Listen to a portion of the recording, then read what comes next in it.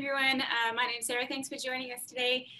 I am an optometrist and I work here at the New England College of Optometry, which is where I am currently streaming live from this morning.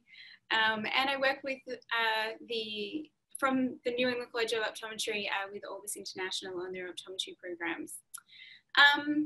Today we're going to be talking about trial frame refraction. I am an Australian optometrist and I was trained at the University of Melbourne, where trial frame refraction was just as important as phoropter refraction. So when I graduated, I was expected to be as proficient and as efficient on both techniques. When I graduated, I joined a practice that only did trial frame refraction, which in Australia is not uncommon. And so today, a lot of the tips and tricks that we go through will be thanks to a mentor and a great friend of mine, Ian Clemens, who was my first mentor when I graduated. So let's get started.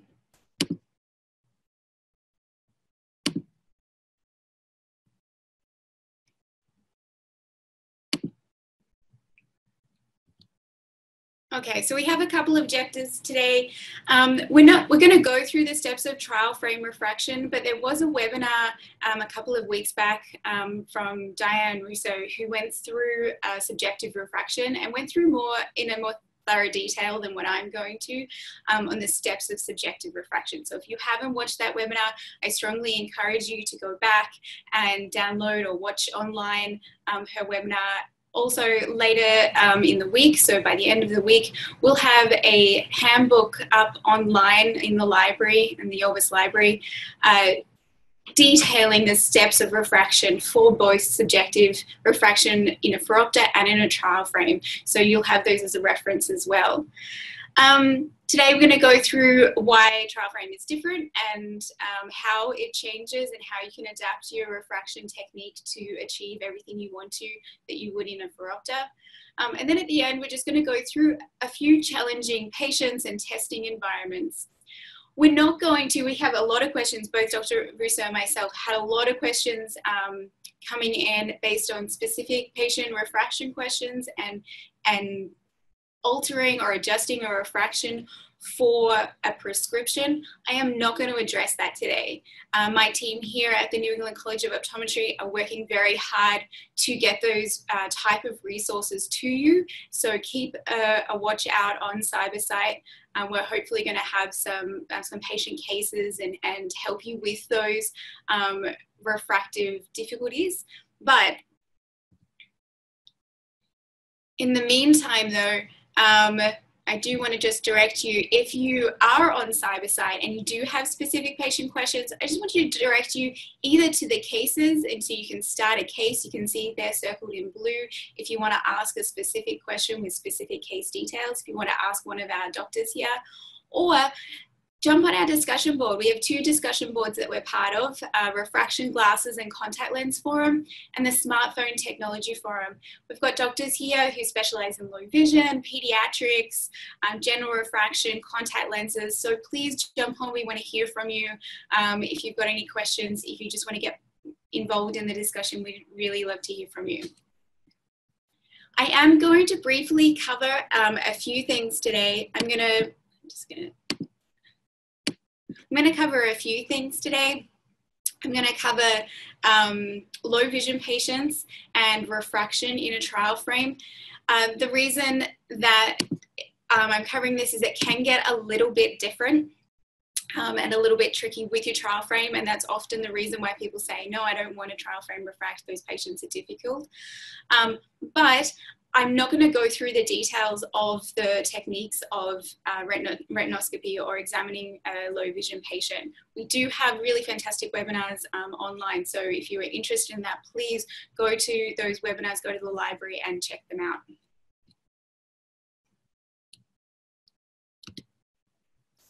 If you're not yet part of our community, please join us. You can see on the Cybersight website there, you can join us. If you are joining us, make sure you click I'm here to learn, and yes, I'd like to receive expert advice. That's how you get involved in the chat discussions and the telehealth platform. So please make sure you click those 2 buttons. Okay, so to get us started, this is actually for me and we've got quite a few people participating. We're up to 60 at the moment. We have 400 registered. So I just want to get an idea of who is out there and how many people are trial frame refracting. So our first question today is, how many people are trial frame refract? A, I never trial frame refract. B, I trial frame refract, but only low vision patients. That's very common here in the US. C, I sometimes trial frame refract, like if I have to. And D, I only ever trial frame refract. I don't use the phoropter at all.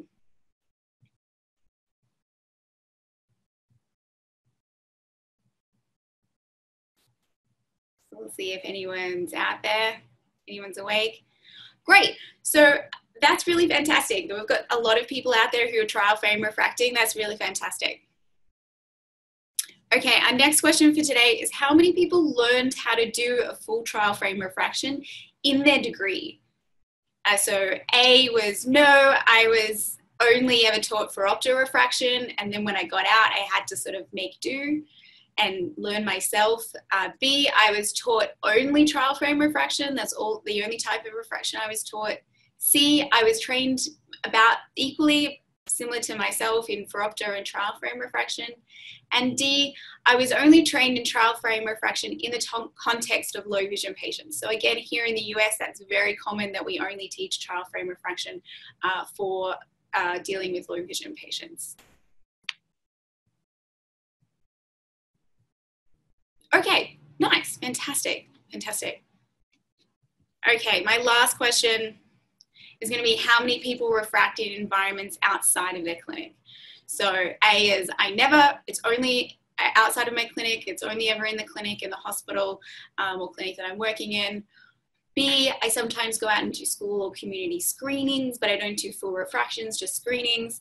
And C, I visit remote towns or nursing homes, school halls, we set up and we do a big full eye exam and full refractions.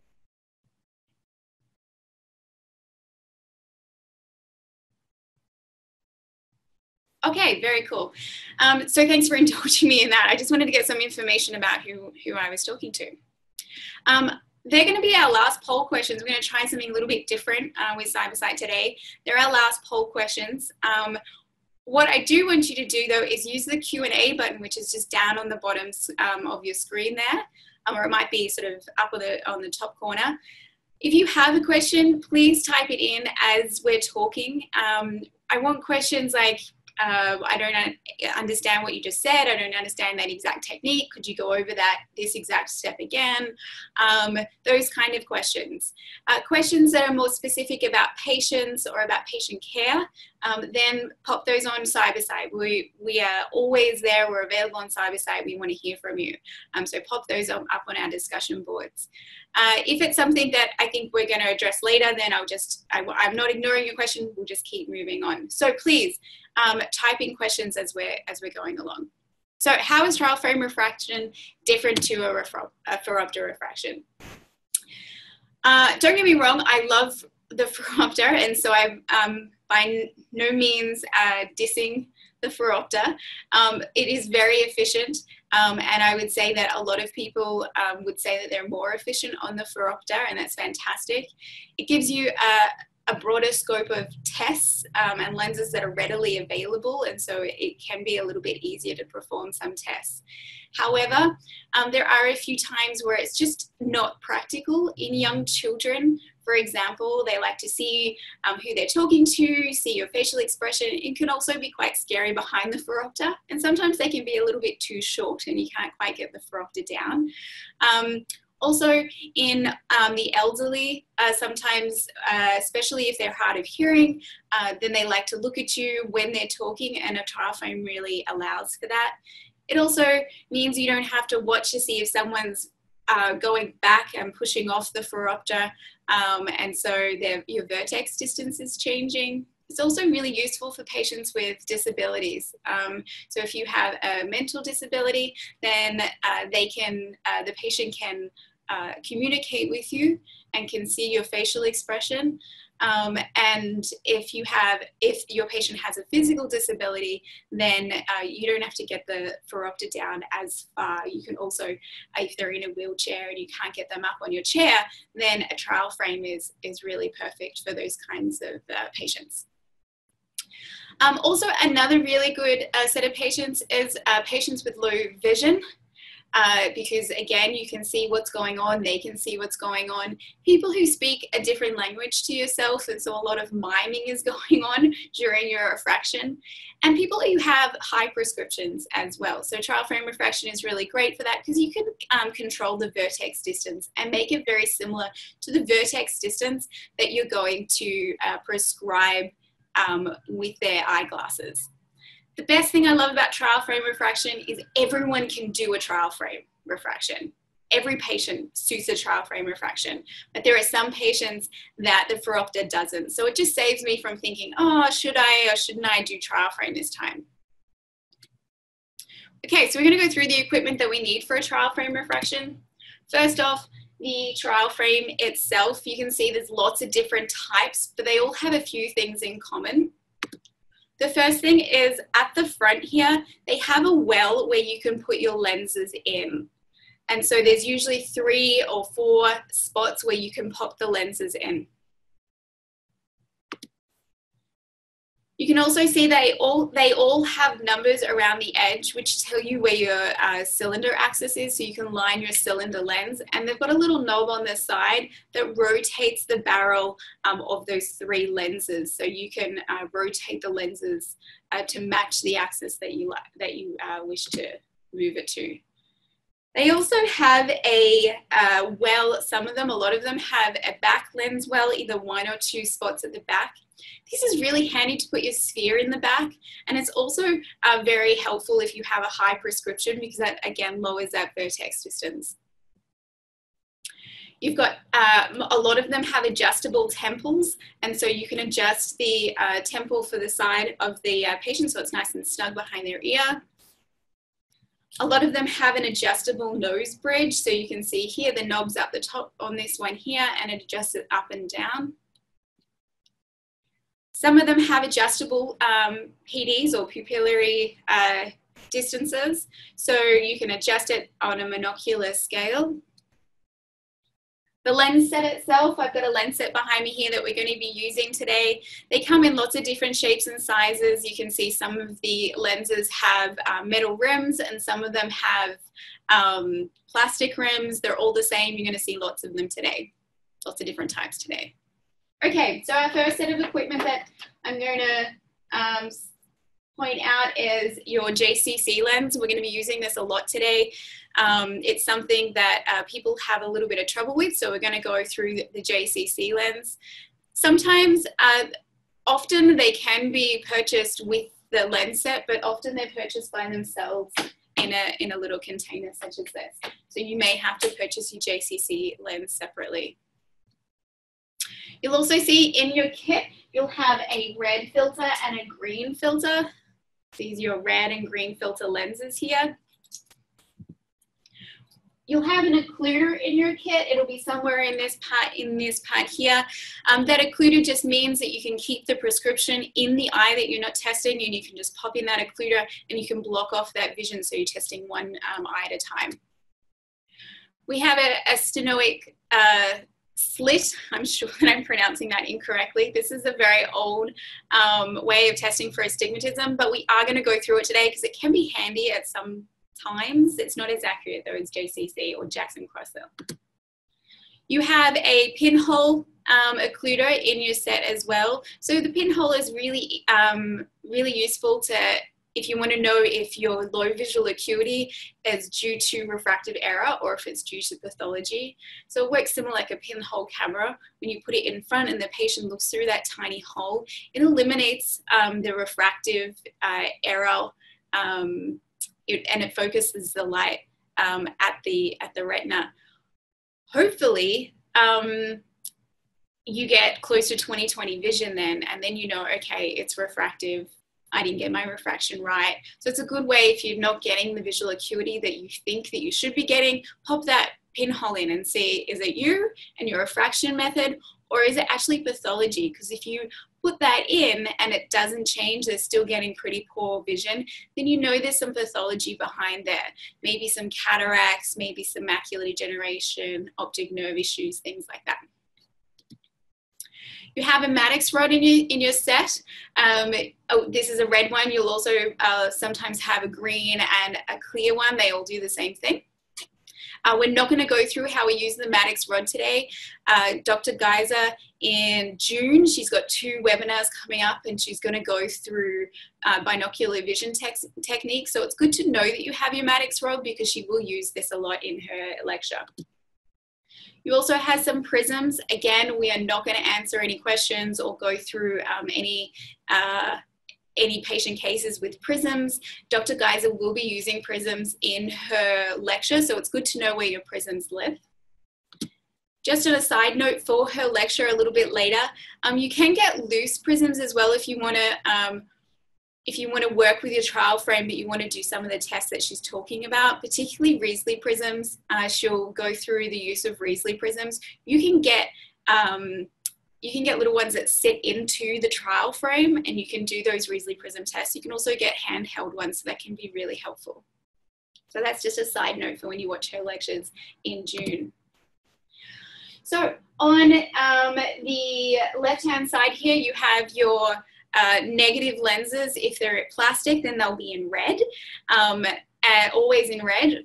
Negative is always red, and positive is usually black or white in optometry. And so you have your negative lenses. You have 2 sets of lenses. They're identical. They go from about 0.25 to up to 14 diopters, and they go in various steps, sometimes 0.25 steps, sometimes 0.50. It depends on the set. Over on the right-hand side, you have your positive lenses. Again, you have 2 wells of identical sets of lenses. And up the top here, you have your cylinder lenses. You can see that actually my cylinder lenses on the right-hand side, I'm not quite sure if you can see that, it's empty. In optometry, we use negative SIL. We work in negative SIL prescriptions and refractions. So that's what we're going to do today. So I've removed those lenses from my lens kit because it's annoying to have them there sometimes. I grabbed the wrong lens by accident. But if you work in positive SIL, the theory is just the same. It's just that you're working in positive SIL instead. So how do I work with a loose lens set? And there's a few tips and tricks to make it more efficient. First off, keep it tidy. The worst thing you can do is have a bunch of lenses in this middle well here. That is the worst thing you can do. It is so incredibly tempting as well, but you really do need to keep it tidy. When I was at school, if I got caught with multiple lenses in this center part here, I believe that I lost some points from my patient, and fair enough as well. The problem with having so many lenses here, it takes you time to put them back into your lens set, and there's just not time in your day that you have if you're in a busy clinic. Even if you're not in a busy clinic, it's just not time that you have. You also, from patient to patient, you want to be very confident that you're pulling the right lens out, and so you don't want to be searching through this center case during a refraction. It really slows your refraction down. The second thing is keep your fingers off the lenses. When you're pulling them out, use the little handle that's supplied. You don't want to be grabbing the lens from the center lens. You don't want to be cleaning it all the time. Every time you clean it, you waste a couple of seconds, and that's not a couple of seconds you have in clinic. You're saying, yeah, but what if I want to reserve a lens? What if I'm using a lens and I think, maybe I'm doing retinoscopy and I think I'm going to come back to that? And that's a fair point. I completely understand your concern. But rather than be tempted to put the lens in this well, I still want you to put the lens back. But when you put the lens back, just flip it into the center. If you flip it into the center, then if you want to come back to it a little bit later, you don't have to search through that middle section looking for it. So you don't have to waste your time doing that. You can just run your finger down the center and grab the lens that you've reserved or that you've flipped into the middle. This way, if you don't end up coming back to it, then that lens stays in its spot and you don't have to clean up at the end of your refraction. Also, if you do end up coming back to it, it's easy just to grab and you know which one that you've reserved. So don't be tempted to put it in the middle. Also, when you're working with a lens set, it's really helpful if when you're taking lenses that you take lenses that are in the right-hand side of a well. Just say we're looking at positive lenses here. If we take those lenses and put them in the patient's left eye, so your right side, and take lenses from the left side and put them in the patient's right eye, or on your left side. It just means two things actually. It means that when you're putting lenses back and you're in the middle of a refraction, you don't have to go back and see, ooh, where exactly did that come from?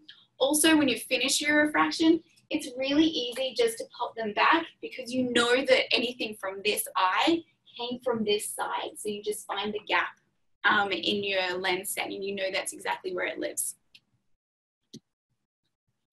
Use the gaps as a reference to put them away. So if you have a full lens set, make sure you've always got a full lens set. If you're missing a couple of lenses, they're actually really easy to order with the company that your lens set is from. You can order just a +2 if you're missing a +2. But when you have your lens, I don't have to look very carefully at where I'm putting the lens back. I can just run my hands down, I find the gap, and I can pop the lens in that gap. So I don't have to really think about it too much. It's also really helpful when you're doing retinoscopy, which we'll go through in a second. Okay, so let's go through these steps of trial frame refraction. The first thing, just quickly, you do want to test your patient's vision with their current glasses on, or if they have no glasses, just as they are. You want to do this with the full chart, and you want to test both eyes individually and binocularly. We're going to do this for a few reasons. The first reason is for legal reasons. You don't want people coming back and saying, you ruined my eyes, you made them worse. So you've documented before you even started what their vision was. The second reason, pardon me, the second reason is it gives you an idea of what their best visual acuity may be. If they're reading 20/20 in their current pair of glasses and you're doing a refraction and you can't get them below 20/30, then you know that something's not quite right, because you know your refraction must be incorrect, because in their glasses they were seeing quite clearly. Also, it gives you an idea about their management. If they're seeing 20/20, that's great. Then you might tweak their glasses, you may not. If they're seeing 20/40 in their glasses, then I'm thinking, okay, I do need to prescribe them glasses at the end of this. So it just gives you an idea about how you're going to proceed with management before you even start. When patients are reading the chart, interestingly enough, they read just above their best corrected visual acuity. I think most times people just don't want to make a mistake, which is fine, it's fair enough. So you just need to keep pushing them. So if they read the 20/20 line, say, look, that's great. Can you read any of the letters on the next line below? They might be able to say, oh yeah, I see a C, E, and a K, and then something, something. So then you know they're 20/20 +2 or +3, depending on if they got those letters correct. So reassure them it's okay if you're wrong and if you get anything incorrect, but just keep trying for me. So how are we going to set it up? First of all, we want the patient sitting comfortably, and we don't want them leaning forward. So that's one thing that a phoropter does stop the patient from doing, is leaning forward. So particularly kids, they tend to shuffle up in their seat. And so you don't want people leaning forward trying to get a better visual acuity for you. People always want to try and do the best by you. So you keep reminding people to sit back nice and comfortable. Your illumination depends on your chart. If you're not using an electronic chart, then you need good bright illumination throughout your room. If you're using an electronic chart, particularly some of the charts that are a little bit older, you might have to dim the lights to get that contrast. And you want to be off to the side of the patient. You want to be able to manipulate your lenses, but you want the patient to be able to see straight through above your arm to the chart that's behind you. Just on a side note, when someone is talking about leaning forward and squinting, when someone is reading visual acuity, it's always really important to keep watching the patient rather than watching the chart. You want to know your chart off by heart, because if the patient is leaning forward and squinting and you're looking in the opposite direction and they're reading 20/20 and you turn back around, you go, that's great, that's fantastic. They're not actually reading 20/20, they're squinting to make that happen. So you need to be watching your patient to make sure that they're not cheating or trying to do a little bit better by leaning forward or squinting. So know your chart off by heart. Okay, you also want to make sure that the trial frame is adjusted. So you want to make sure that your temple is straight. You want to make sure that it's not bent. You can see that the tilt on the left-hand side is changing the tilt of the trial frame, and it's also probably going to make it a little bit crooked as well. And you want to make sure that it's nice and snug behind the ears. When I'm putting my trial frame on, I always tell my students, particularly if someone has long hair or if you're worried about catching their hair, to find the patient's ears just with the top of your fingers here, find their ears and then help them put the trial frame over the top, and then shorten the temple so it fits up against their nose. You want to make sure your frame is straight. And we had a question in the pre-questions that came through, why is this important? And it's a good question, but it's really important. If you end up prescribing a cylinder or astigmatism that is just say -2 and the frame is like this, when you prescribe that, you're going to get the axis wrong. So then when you prescribe it and you put it into your system and they get their glasses, they're going to put their eyeglasses on and say, I can't see anything. You're going to say, oh, but that's really odd. The prescription in the glasses matches the prescription in my computer or on your file. But what you haven't taken into account is that your trial frame was very, very crooked. So you want to make sure that your trial frame is straight. And also, a lot of people have a lot of facial asymmetry. So you want to make sure that trial frame is not only straight, but it's straight with the eyes and where your eyeglasses are going to sit. So have a look if your eyes are a little bit, maybe one's higher than the other, you just want to be mindful of that. You want to make sure that the pupil distance matches the patient's pupillary distance. So you can see in the middle there that it's way larger for her face, so we need to bring that in. And you also want to make sure that the nose rest is right up on the top of the nose. Some of these can be really uncomfortable. If you have a trial frame that patients complain a lot about, sometimes putting a little bit of a tissue here or cotton wool is helpful just to relieve the pain or the red mark from the patient's nose after you've finished refracting. They might complain a little less with some cotton wool. And make sure that the patient again is looking through the center of the lens. Okay, so we are coming up to a set of questions. I can see I've got a few questions coming in, which is great. So if you've got any questions so far, if you're thinking, this lady is crazy, I don't know what she is talking about, please let me know and we can go over some things together. So where do we start? We have 3 options, and to be honest, I don't mind which option you go for. You have retinoscopy, where you objectively see what the prescription is. You have an autorefractor. A lot of clinics autorefract their patients before they even get into your rooms, which is fine. Keep in mind that accommodation affects this a lot, affects the autorefractor a lot. It assumes that you have a normal lens and a normal corneal shape. So if you have someone with keratoconus or cataract, your autorefractor result isn't going to be correct.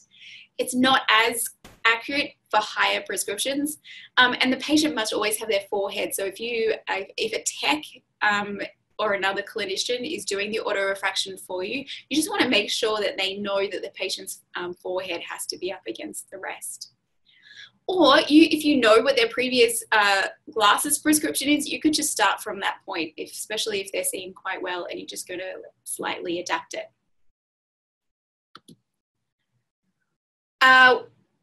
So retinoscopy with loose lenses. You could use retinoscopy racks. That is absolutely fine. But you can do retinoscopy with a trial frame. It's very easy, but you do have to stick to a couple of rules.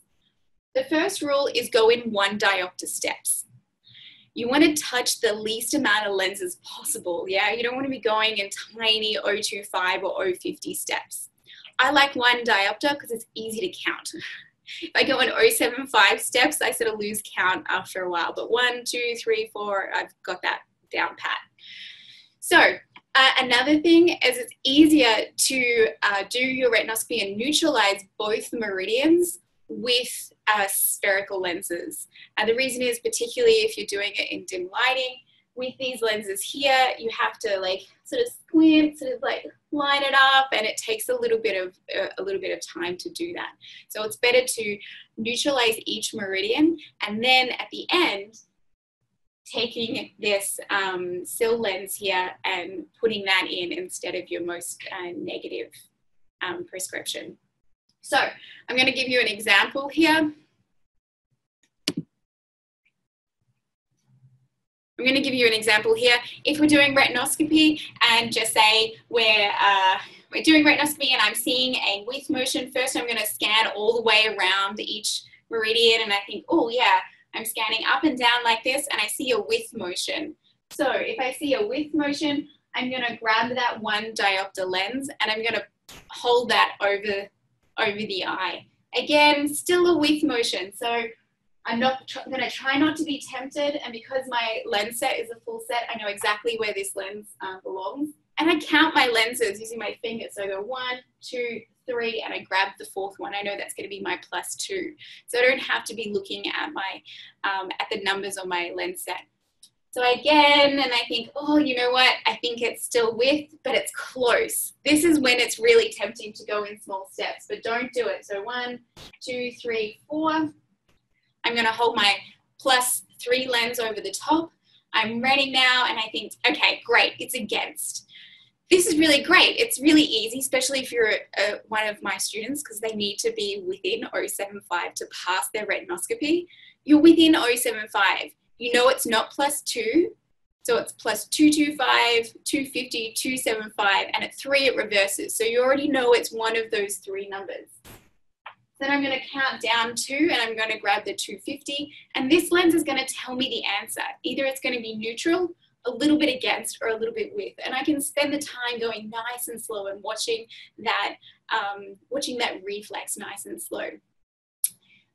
Then once I'm happy with that, I'm going to leave that in the trial frame, and I'm going to go to my other meridian. So I'm going to go across to my other meridian, and now I'm scoping in this direction, and I think, okay, great, it's a little against. So I'm going to pop in a -1. It's really tempting, I know, when it's just a little against to go in small steps, but don't do it. Trust me, this saves so much time for you. So I'm going to just hold over the trial frame. I'm going to scope across.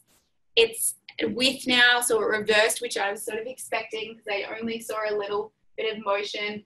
And I'm going to grab my 0.50 lens here, and I'm going to scope. Again, this -0.50 lens is going to tell me the answer. Either it's neutral, it's a little bit against, or it's a little bit with. So I see this and I think, oh great, it's neutral. Rather than popping this -0.50 lens, I'm going to now come up here and I'm going to grab a -0.50 cylinder lens, and then I can spend a little bit more time lining it up with the meridian that I saw the most negative, that I neutralized with the most negative power.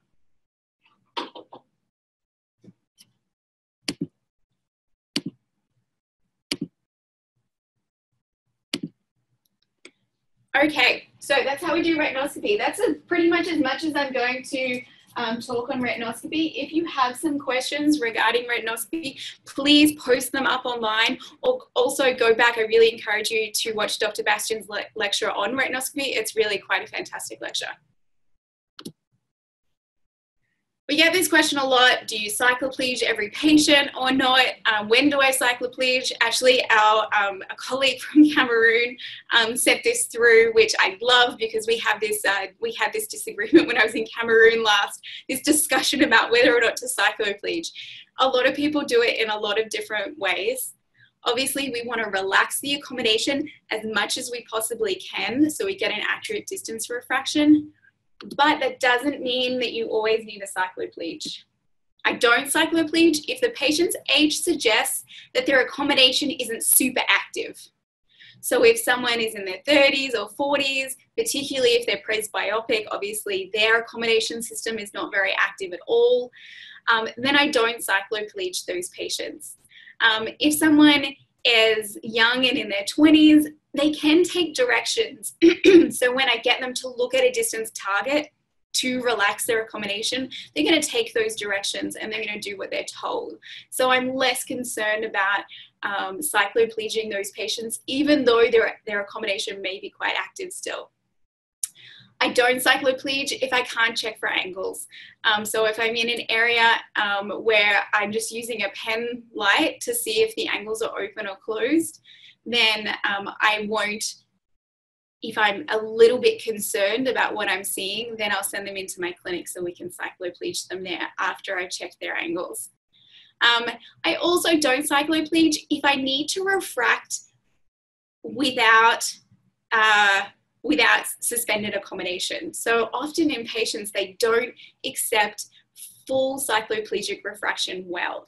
A good example of that is my husband. I prescribed his first set of glasses and he hated me for a very long time for prescribing his full prescription. It's okay to do a little bit of work. It's okay for accommodation to be doing a little bit of work. Not everyone needs to be fully relaxed. If people are having trouble, you might give them maybe half of their prescription just to support the accommodative system, but you don't need to fully relax the accommodation system in every patient.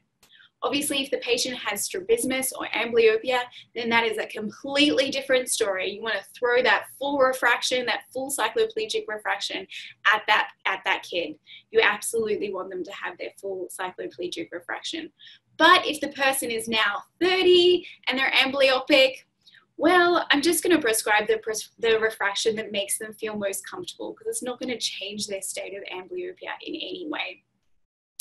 Also, I'm not going to do a cycloplegic refraction if I want to do binocular testing afterwards. There's nothing worse than a student coming in and says, I've dilated this patient and I think it's a binocular issue, and you're thinking, oh, they have to come back because I can't do any of the binocular testing if accommodation is suspended. So that's another reason why I don't cycloplege every patient. Obviously, if we want to check for ocular health and you want to dilate, that's a completely different story. You might do that at the end of your exam. There are other ways to minimize accommodation. We'll be talking about fogging, and I know that Dr. Russo talked about fogging as well. Fogging refers to you putting plus in front of the eye to fully relax accommodation to the point where everything is blurry. Then you slowly decrease the plus in front of the eye to the point where they can see their best visual acuity at the maximum plus. So if you've popped in a +1, you keep decreasing it. When they see their best visual acuity, you're not going to continue to decrease it because you know that their accommodation is fully relaxed at that point. So we will go over that a little bit in the next half hour or so. But if you want to go through that in more detail, please watch Dr. Russo's lecture. We binocular balance patients to make sure that accommodation in one eye isn't a little bit more stimulated than the other. And you're going to binocular patients who have active accommodation and have fairly equal vision between the eyes. If a patient is 50, obviously they're presbyopic and they don't have any active accommodation, so you don't really need to worry about that. You can also use your durochrome test, which we'll go through in a second. Okay, so I'm just going to quickly have a look at our Q&As here and see if there's anything.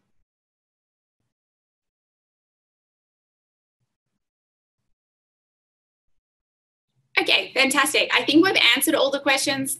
And regarding the red and green chart. We're about to do that.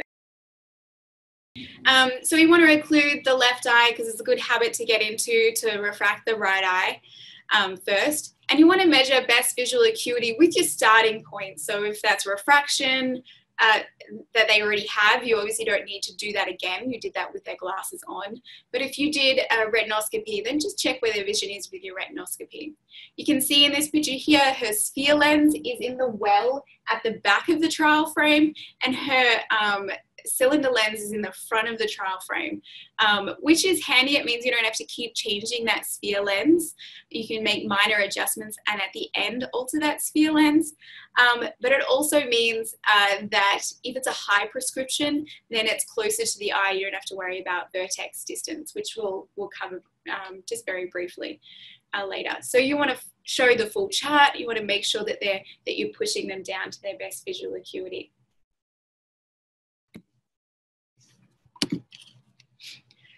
So often my students, they panic when they do the retinoscopy and their starting visual acuity is bad. Maybe they're seeing like 20, 30 and they're thinking, oh my gosh, that's terrible. That's not what I want. They were seeing much better in their glasses. Don't panic. First of all, not everyone sees to 20/20 and that's okay. Not everyone can get 20/20 vision and that's all right. Some of us have bigger noses than others. Some of us have sharper eyes than others, and that's just life. And sometimes there'll be cataracts and things that you can't change. And again, that's just fine for the time being. Also, trust your retinoscopy. Don't go back and look at it again. Don't waste your time. We know from Egger's chart that if you're seeing like 20, 30, you may only be like maybe 50 diopters away from the actual prescription. So don't panic. Just keep going forward. You want to refine the sphere, and you can see on the bottom left-hand side there, you want to refine the sphere. And the way I'm going to do this is I'm going to point to the line that they were reading best. And I'm going to say to them, I'm going to show you two lenses, and I want you to tell me which of these lenses makes your vision clearer. So this is lens 1. And this is lens 2. I'm always going to start with my 0.25. So I have a plus 0.25 and a minus 0.25. And I'm saying this is 1, this is 2. This is 1, this is 2. If they say they like 1, so that's your plus lens, then grab your plus 0.25 from the other side. Sometimes, I know I said not to do that. Sometimes it's okay to rob Peter to pay Paul. So pop that in their trial frame and do it again.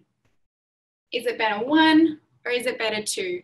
Keep putting in that plus 0.25 until they say it's the same, or they say now number 2 is better. So now the negative lens is better. So you know you've gone a little bit too far. You've overplus them just a tiny bit there. If they really like the negative lens, then I'm going to ask them to read a little bit further. So just say they were reading the 20/20 line, and I say better 1 or 2, and they say, oh, 2, the negative lens is better. And that, oh, 2's better. Then I'm going to say, oh, great. Can you read, whilst I'm holding it, can you read any more letters on the line below, or any more letters on that line that you read out earlier? If they say, oh, not really, it's just clearer, then we know as the clinician that that's just the effect of a negative lens. It makes things crisper and darker and smaller. So we're not going to give that negative lens. If they say, yeah, I can see N, C, V, D, Z now, great, give them that extra minus. You've under minus them. But if they can't read any further, then bad luck. They just prefer that lens because it's a negative lens. Then we're going to do duochrome test, and I'm not too worried about the fact that refining of sphere isn't really very accurate. I'm not too concerned about that because I'm going to do duochrome test. I'm not going to go through this test in a lot of detail because Dr. Russo did go through this test in a lot of detail, but I do want to just say, and this actually comes from my colleagues in Cameroon, a spectacular little trick that they do. If you don't have a computerized chart and you don't have a red-green chart, one thing you can do is use your red-green lenses that are in your lens set. So we have a patient here, and we're going to say, is it better with the green or the red? This is the green, this is the red. And they say, yeah, it's much sharper with the red. So then we're going to add that sphere, we're going to add that plus 0.25 sphere to the patient's trial frame, just in the front of the trial frame, that right eye. Then we say, okay, now this is the red, this is the green, this is the red, this is the green. And they say the green is clearer now. We get this question a lot. How do I choose? If they say red one and they add in plus 0.25, now they see the green, which one do I choose? Ideally, they would say they're equal, but it's okay to leave the patient one step on the green. When we do JCC, it's actually a little bit easier for the patient to do the test if we leave them one step on the green. Ideally, though, you'd be like, this is red, this is green, and they say they look exactly the same. So then you know that you're at that perfect prescription and you're going to leave the power. Okay, so any questions before we move on? Which is better to show the patient, a line of letters or a single letter? I think it depends on the chart that you have. So if you have an electronic chart where you can actually minimize the letters, it's likely that you have duochrome in there. So have a play around with your controller, because you will most likely have duochrome. If you don't have a chart that can isolate letters, then in that case, you're going to just use the whole chart and you're going to direct them down to their best visual acuity if you're just doing the single lenses there. Okay, we had a few other questions there, but we're going to cover that in a moment. Okay, so now we're on to the astigmatism. This is the fun part. This is when we get to see the JCC. Okay, so you want to isolate one line if you can, and you want that line to be one step above their best visual acuity. Or if you can't, just point to that line and show them the line you want them to look at. Again, I'm not going to go over in great detail how cross-cylinder works. Please have a listen to Dr. Russo's lecture. She goes over it in far greater detail. What I do want to do is just show you how the JCC lens works. So we're going to refine axis, and Dr. Russo goes through this, but if your retinoscopy had a cell greater than 0.50 cell, then you're going to refine your axis first. So you're going to align the handle of the JCC with the cylinder lens. So you can see here, down here, this is the handle, this is where the cylinder, these are where the markings are on the cylinder lens. So if we go back, that's where the markings are. And I'm going to align the handle. So the dots, the red and white dots, are either side. You can see here in real life, you can't actually see exactly where the lines are just because it's a live photo. You can't see where the lines are, but you can, but trust me, it is either side of that cylinder there. So you're going to align your handle with the lines. So you can see here I've got a minus 125 cell in there. I'm going to align the handle and I'm going to flip and I'm going to say, which is clearer? I'm going to show you two lenses and I want you to tell me which lens makes that line clearer and sharper. This is lens 1, this is lens 2. Sometimes I'll say I'll show you again. This is 1, this is 2. It's best to advise the patient that neither lens will be completely clear, but just ask which is best. Sometimes they'll say, oh, they're both really bad. So it just saves you some instructions later on. And you just want to flip your lens and see if we can get this, just like this, just twisting your handle.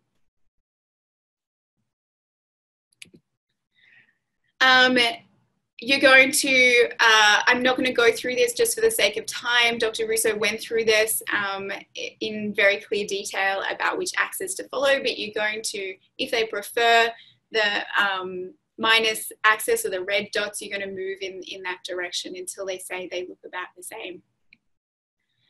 Then with power refinement, you want to line the dots that you have here. You want to, sorry, the lines on my JCC on this one.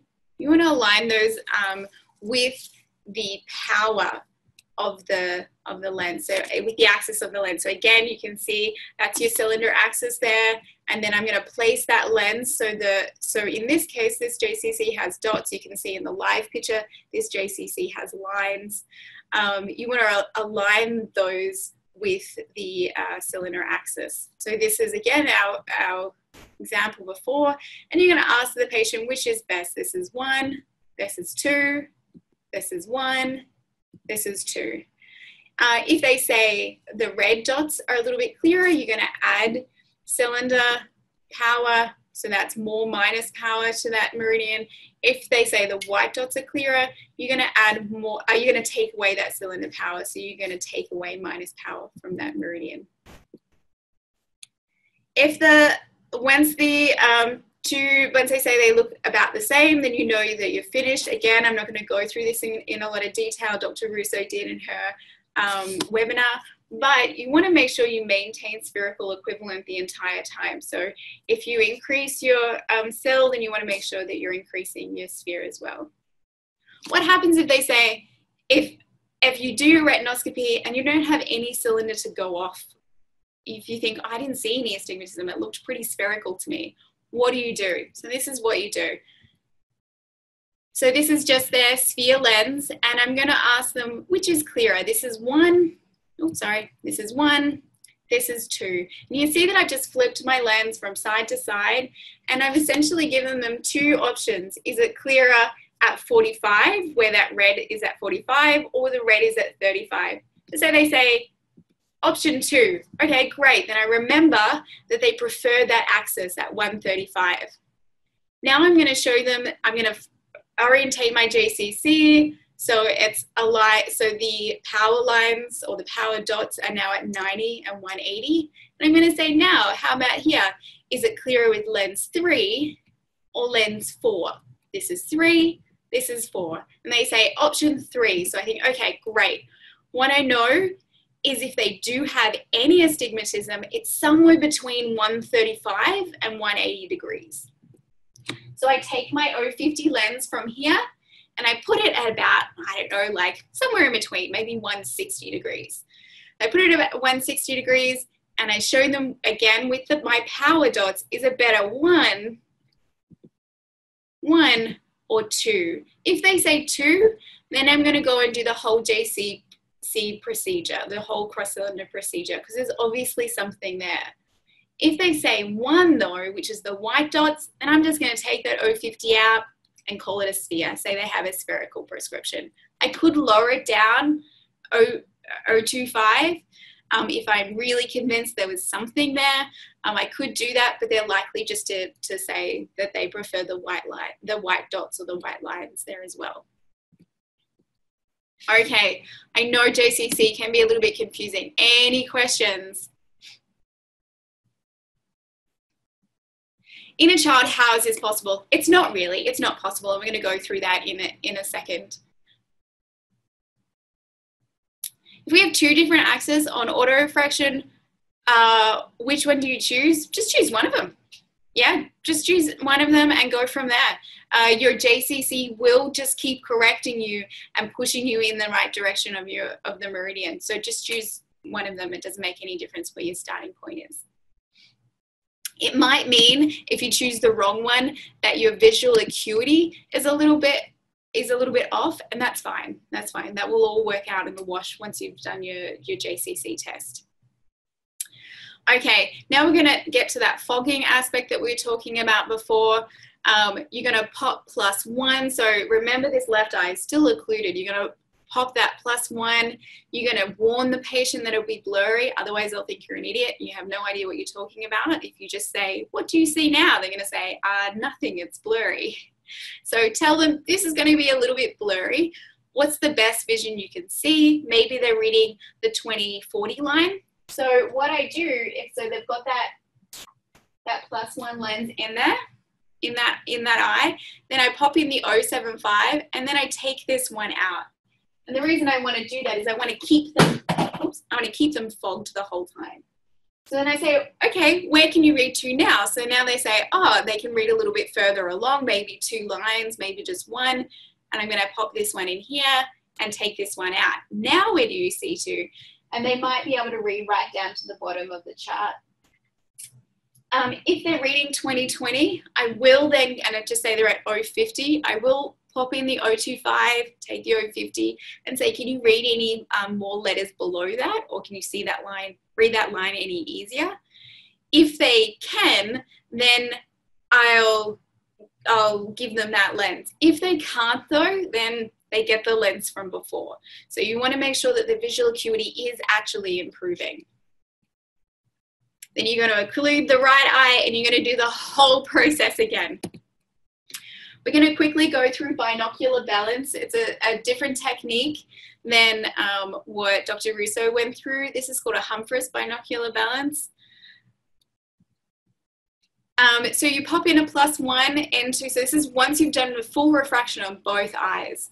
So you're going to pop in that +1, let's just say in this case into the patient's left eye, and then just cover their eye. There's no need to put the occluder, just save some time, cover their eye and just say, what can you read for me there? It's going to be a bit blurry. And hopefully they get to around 20/40 or 6/12, depending on what you're working with. If they're not reading, if you pop that plus in and they're reading maybe 20/25 or 6/75, then you just want to keep adding 0.25s from here, keep increasing the power until they see about 20/40. Then you want to take your plus 0.25 and your minus 0.25 lens here. So they've got that +1 lens in their left eye, and you're going to say to them, so you're going to take these lenses, you're going to say, is it clearer with lens 1 or lens 2? If they say lens 1, then you know that you've over minus them a little bit, and you're going to give them that 0.25, grab another 0.25 from here, and repeat again. Is it better 1 or 2? And you're going to keep doing that until they reverse, till they say they're about the same, or until they want the negative. And I would go one step back. If they say, oh, now I prefer the red, I would take out the last 0.25. Then you're going to pop in the +1 into this eye, and then you're going to take this +1 out. And the reason I want to do that is I want to maintain that fog, if I can, that relaxed accommodation. I'm going to go through the same process. Is it clearer with 1 or 2? This is 1. This is 2. If they prefer the second, then I'm going to add that minus in. If they prefer the first, then I'm going to add that plus in. So that's a nifty little trick with your trial frame. Okay, any questions before we move on?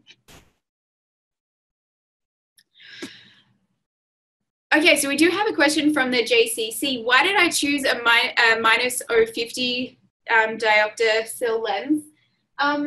The reason is because it gives the patient something to see, if that makes sense. If it gives them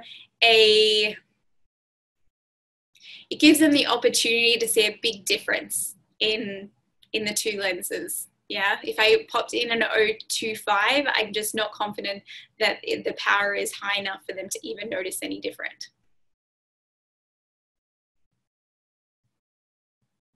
Yeah, all the time. The axis on the autorefractor is, or my ret is different to my subjective. Hopefully not on my ret. Hopefully I'm really good on my ret and I'm getting that a little bit more accurately, but sometimes when you have a scissor reflex, it's really difficult.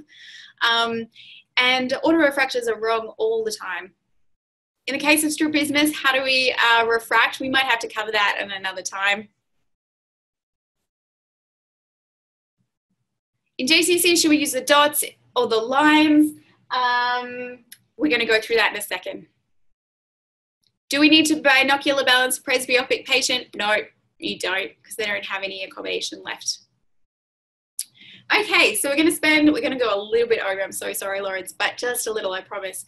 We're just going to go through some clinical pearls for refracting. I'm not going to go over this technique, but it is outlined here. It's written out in the notes here. It's successive alternate occlusion. It's another thing that you can do for binocular balance. And it's also the technique that Dr. Russo went over in her lecture. I did want to just point out though, You add in your plus sphere lenses, and then you're going to just use your hand to cover it. So you don't need to use the occluder or anything like that. You're just going to go, is it clearer with the left eye or the right eye? This is the left, this is the right. And then you're going to add in the plus 0.25 accordingly. So have a look at Dr. Russo's lecture. She goes through this very clearly. Have a look at the notes that you can download from the library later today. She also mentions Dr. Russo mentions in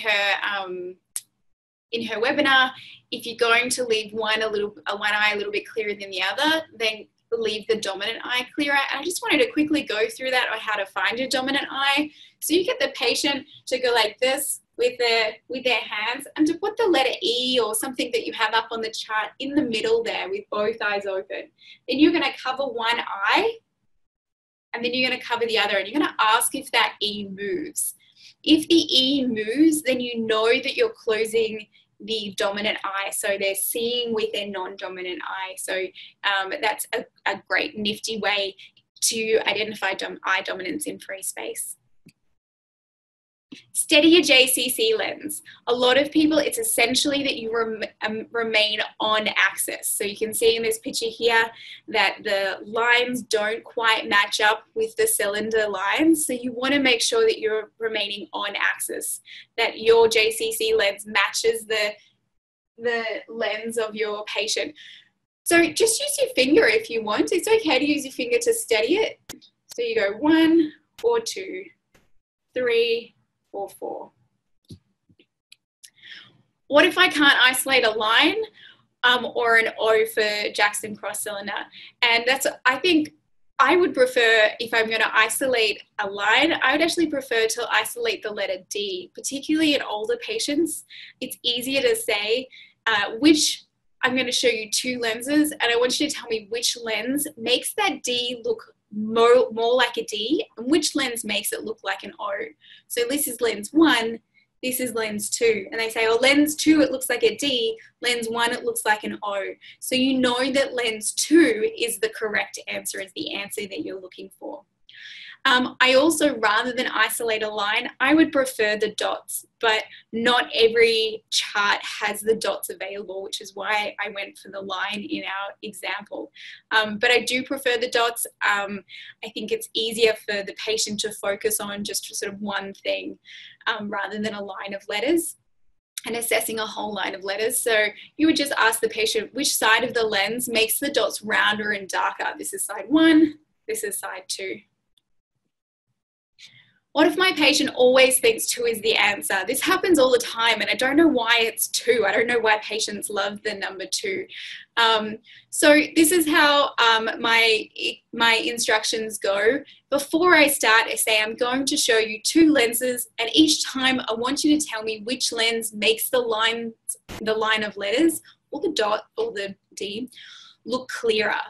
Then I'm going to show them, this is lens 1. This is lens 2. If they say, can I see that again? Then I say, this is 2, this is 1. So I don't keep flicking back from 1, 2, 1, 2. It just saves a little bit of time. So they say, okay, I like lens 2. And then you say, great. Now I want you to tell me between 3 and 4. This is 3, this is 4. And they say 4, great. Now between 5 and 6, this is 5. This is 6. So you're making it very clear that each time the lenses, the pair of lenses are very different. And then when you get to about 5 or 6 or 7 or 8, I'll say again now 1 or 2. You can actually see that my instructions are getting smaller and smaller. Once I know that the patient understands the game, then I don't have to keep explaining myself, and that saves you a little bit of time. Fan and block. What if I have this chart but I have no JCC lens? And that is I love fan and block. I think fan and block is very, very helpful. You can see that you have a fan there, and you can see, if you have a look at the picture there, you can see this little dial moving around. That dial with the triangle and the blocks moves around. So you're going to ask the patient which of the lines on the fan are clearest and darkest. Now, you can see the instructions are written out here. We're going to go through this relatively quickly, but I want you to have a look at the instructions. If you have any questions on this technique, if you don't understand something, jump on Cybersight on our discussion page, and I am happy to answer any questions that you have regarding this. So you're going to ask them which is clearer. They say at 90 degrees. So you move your arrow so it's pointing perpendicular to that 90 degrees. So you're going to be, that arrow is going to be pointing to 180. And you know you're pointing it at the right direction because you direct the patient to the arrow now. You say, I'm going to move this around. I want you to tell me when the arrow has equally clear arms. Then you're going to ask them which one of those blocks is clearer, the top set or the bottom set. If they say, and the aim of the game is to move, and you can see the eye here, the aim of the game is to move both points of the astigmatism back onto the retina. And so you're going to add your minus cell in the direction of the blocks that are clearer. You're going to continue to do that until they say it's equally clear. You can see here when I started, I moved the circle of least confusion up, and I did that by just adding about half the astigmatism. There's a neat little table down the bottom if you're not quite sure what their astigmatism is and you're a bit unsure about your retinoscopy. If you're seeing about 20/40, for example, or 6/12, you're probably looking at a astigmatism of about 150 or so. So that gives you an idea.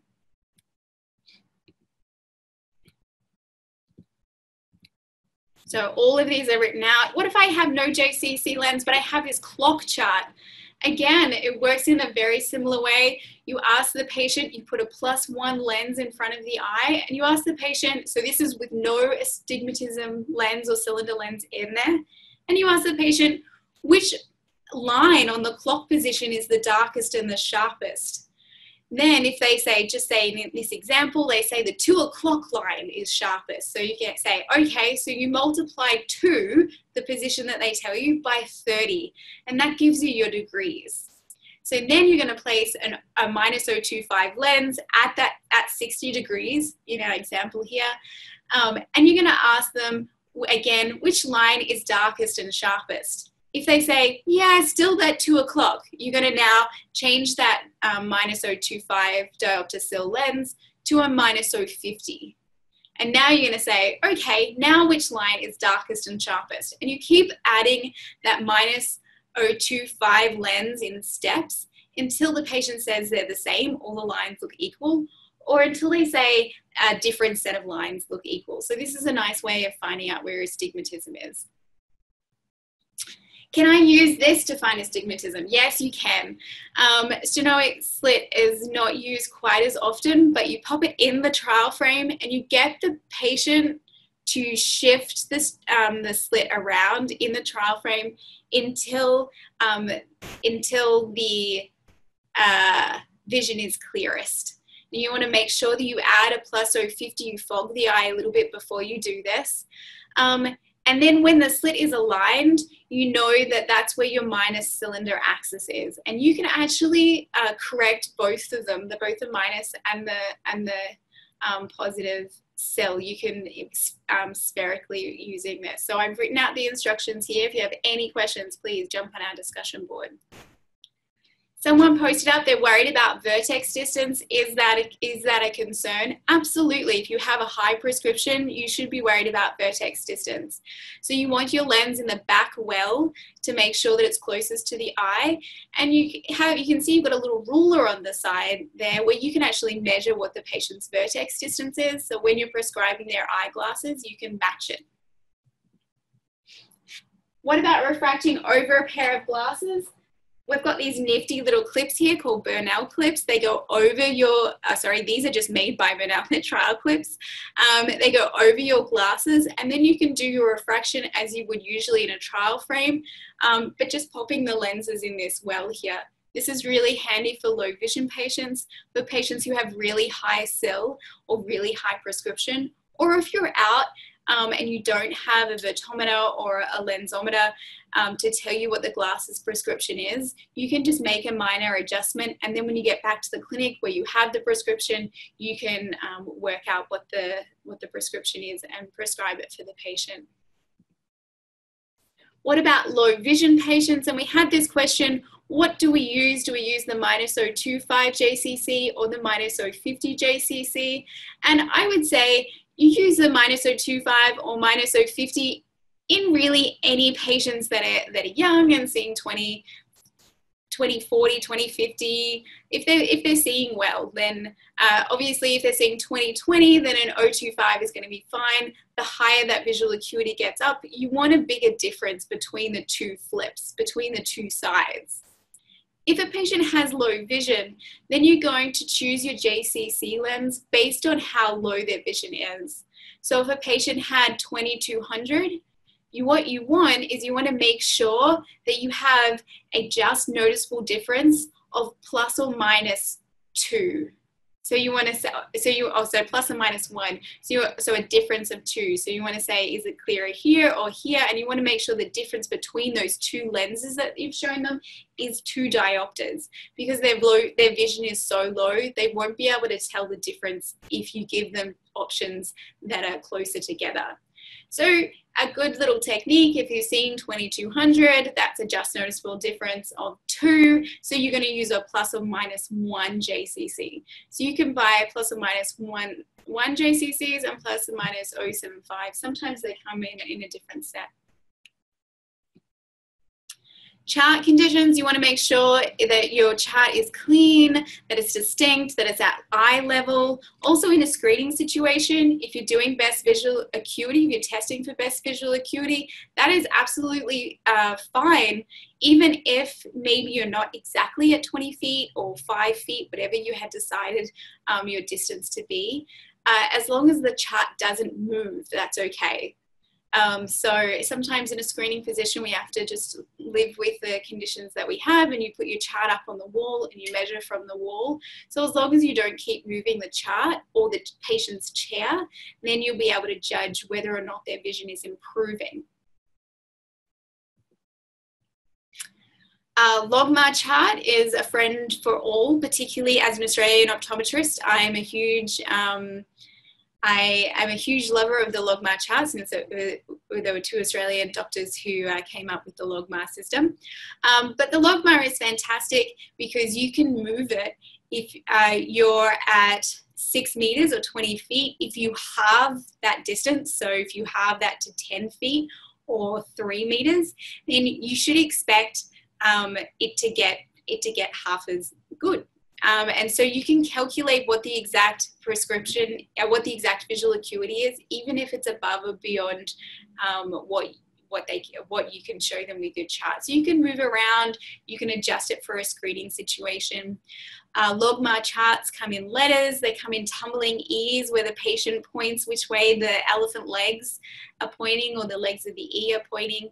Lear symbols are fantastic for children. They are by far the best visual acuity chart and symbols you can use for children. They're very well researched. And you can do a land.c. Oh, sorry, our land.c went missing. We've got some numbers there instead. You can also do a land.c, or you can do some numbers. Okay, we're nearly there. What if I'm not sure if the patient will be comfortable with this change in refraction? That's really handy with a trial frame, that you can get them to walk around with it and with their prescription. And what about finding a near prescription for presbyopes?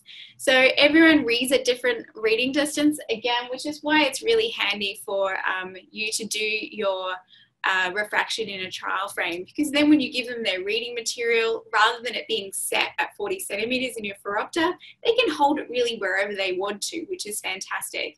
So if you're like my dad and he holds his paper out here, then you can prescribe for that distance. Or if you're like me and you hold your paper up or your book up really close, then you can prescribe for that distance. What prescription do I start with? And this isn't really a lecture on prescribing, but those ages give you an idea of what kind of prescription you could start with. What you want to do is you start with that prescription, and then you want to say, okay, I'm going to show you I'm going to show you some other lenses, and you're going to pop in your plus 025s from your set here and say, is it better with these lenses or better without, whilst they're looking at that reading prescription. I get a lot of things of it's awkward adding like lenses over the top whilst they're reading and trying not to block them. It is awkward, and I love my flippers for this reason. I have O plus and minus 025 flippers, so when they're reading, I'll say, is it better with these lenses or better without? And then if they say better without, then I'm going to flip them to the minus and say better with these lenses or better without. And it's just a little bit easier. So it's a nice little trick there. Lastly, with kids, what do we do with kids? You can get smaller trial frames with kids, and we had a question before, can we do JCC with kids? And no, you can't really. You want the kid to be able to tell the difference between your two views. But what I am going to do is I'm going to do retinoscopy and that's what I'm going to mostly rely on. If I want to make sure that I haven't over minused because their accommodation is so active, but I haven't cycloed them, then I can do a fogging method, but essentially with both eyes. I'm going to put in the plus 050 over both eyes. I'm going to tell them it's going to be really fuzzy, and then I'm going to slowly decrease that until they can read the line that they were reading beforehand. So very similar to a fogging technique, but doing it binocularly. Okay, that's the end of our lecture. I'm so sorry, went a little bit over. I'm just going to check if we've got any questions here. Why negative cylinders only? Because I'm an optometrist and that's what optometrists work in. Sorry about that. How do you binocular balance with prisms? We're not going to go through that. You can binocular balance with prisms. We might actually cover that in the binocular vision lecture, but I'll chat to Dr. Geiser about that. But that technique will be in the manual that we post up online at the end of the week.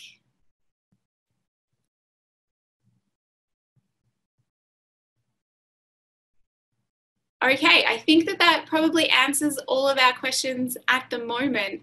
Thank you so much for bearing with me. I'm sorry I went 15 minutes over, but I hope that was really helpful.